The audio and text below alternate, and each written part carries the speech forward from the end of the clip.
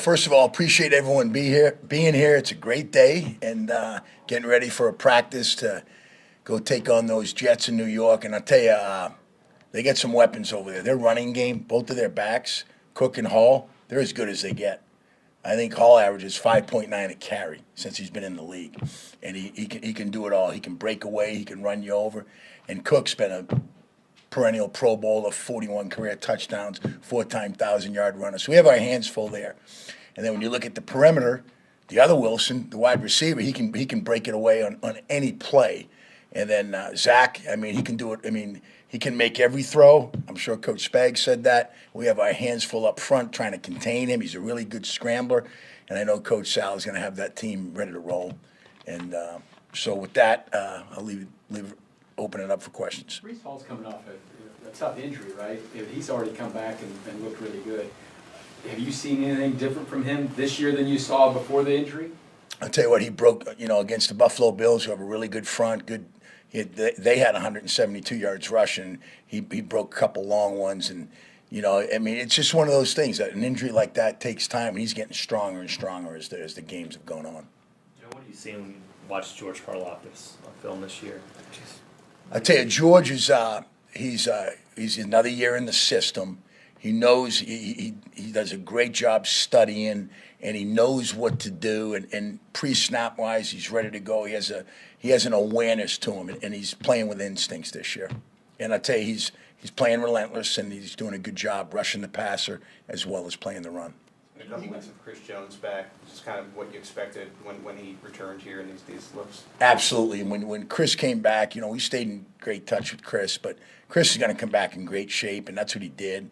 And, the thing that was evident in the Jacksonville game, I have friends down there because I came from there, and I guess the weather was 100, and they said 117, whatever it was, on the field. But the thing that stuck out the most is the second to last play of the game on defense. Chris had the sack with Felix, but that rush looked stronger than the first sack he had earlier in the game. And so that means he was in pretty good shape as it was. And he's going through everything and working through everything. And last week his snap count was down a little once the game got out of hand. So I mean he's roaring back, ready to roll. He's not strictly one of your guys, but Leo has talked about how he's worked a lot with you and Terry over the last year as far as being more on ball and maybe playing an overhang position as a pass rusher. How's he kind of emerging? I'll tell you, Leo's, we call him the Beast for a reason. No, Coach Spags has done a tremendous job getting opportunities for guys in certain packages when they show that A, they love football, and B, they're going to do what they're supposed to do. And Leo's doing a great job. He's playing the middle in the Buffalo package, playing the edge in our base package, and he's playing a little end in certain situations. He's doing a great job. Doing a great job in the run game. He studies the game, and he's powerful and doing a great job in terms of getting after the quarterback as well. Joe, when you're facing a rushing attack like that with the Jets, what are you having to try to tell them to set from a tempo perspective when you're going against that rushing attack and the play action off? Well, I'll tell you what now, that's a great question. I mean, first of all, Coach Hackett, Coach Carter, the offensive line coach, he was at Tennessee for years when they had great rushing attacks, but they got two excellent backs and they got a real physical offensive line. So I told our guys, expect 35 runs and then the play action off of it. So you're going to do a great job. We got to try to do our best to get them in those third and long situations. You don't want to have them in 3rd and 2 and 3rd and 3 all game. And that makes life easier for the quarterback. You want to have to get him behind the sticks to say, but we got our hands full. They do a lot of great things scheme-wise, and both the backs can take it to the house on any run. What kind of progress has Mike Dana made this year?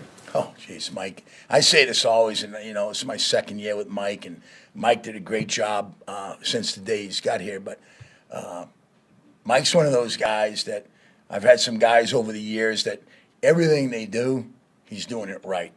Coach Spags has a certain defense or a technique that he wants the ends to do. Mike's doing it right and doing it as hard as he can do it and doing it that way all the time. And I always tell the D-line, I don't want a box of chocolates. Okay, I want to know what what you're getting in Mike Dana. And he's not just a guy that he's a heck of a football player. And he's tough, he's physical. We move him inside. He plays all 4 positions across the front. And Mike Dana is going that way.